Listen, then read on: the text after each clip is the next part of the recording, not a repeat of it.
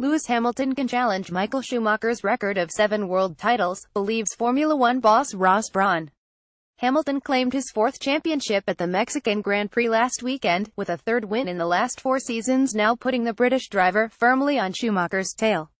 Only the German and 1950s driver Juan Manuel Fangio 5 titles are ahead of Hamilton's tally of 4 titles, while he is now within 30 of Schumacher's haul of 91 race wins.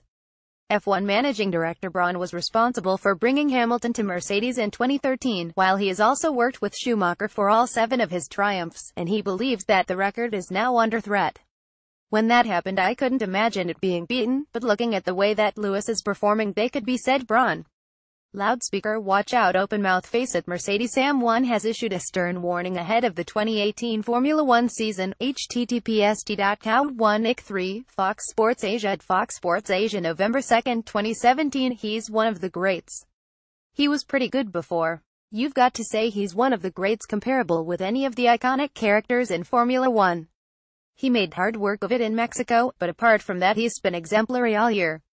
Experience the full coverage of the FIA Formula One season throughout 2017 on Fox Sports Play, where you can watch live races from angles unlike any other, highlights, interviews, behind the scenes and many more.